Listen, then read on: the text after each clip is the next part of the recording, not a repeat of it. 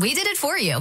Here's what you need to know with Aimee and Shawn on 102.7 VGS. Wild scene on the campus of UNLV yesterday. Several people spotted a coyote trotting across the quad. That's scary. That is about 6.5 miles away from the nearest, hey, no one lives here anymore area, which is, that's a long trip. There was one in our neighborhood a few years ago when we were in Summerlin, and it was in our park, just in the neighborhood park, walking around. But we're obviously closer to Red Rock. There. Yeah, like Mountain's Edge, I've seen it near the Poppy's frozen yogurt. That's about a quarter mile away from the desert. Sure. Yeah, it's still so scary. Even if Roman's playing out back with his trucks by himself, I'll make the dog stay out there and babysit. Yeah. Nice. Good parenting. Follow me for more parenting tips. Yes. Those are called dog snacks. Will watch. Those are coyote snacks.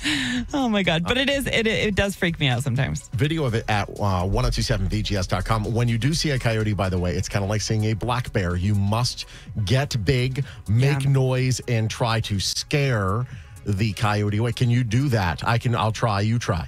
Yeah. I'm an apex predator. In real life, it would be like, oh my God, babe! It's so tasty and delicious because all I eat is crap. Yeah. The snowpack numbers at the upper basin still above normal, still slipping a bit though. Latest number from the Bureau of Reclamation has snowpack numbers at 133% of normal, which is great. However, back in January, it was 150% of normal or so.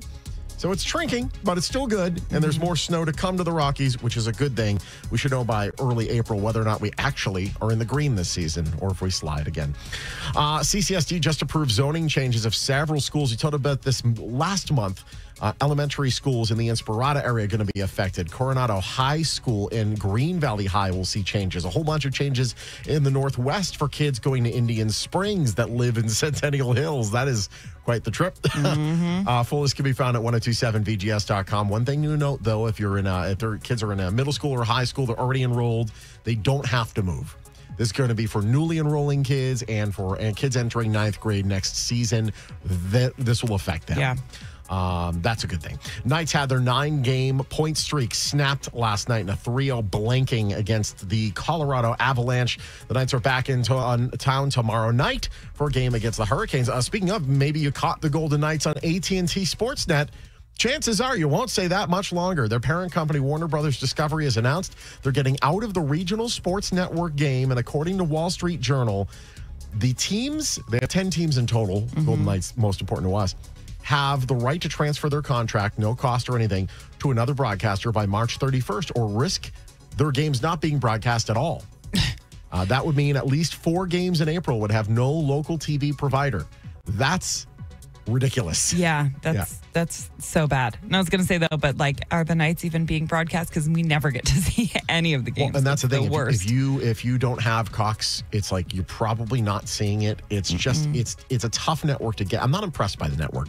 I love the talent. I love Dave Gosher. Yeah. I love Shane Knighty. I love the on-air people. And luckily, I believe they are all employees of the team and not employees of the network. Right. But yeah, here's what they got to do. Just call it a day and have the team itself be the broadcaster and let us just tune in and watch it. You can sell ads against it. Be beautiful. Yeah. I hate these blackouts. They're so stupid. I want to pay you. Let me pay. I'll pay. Just let me see the game.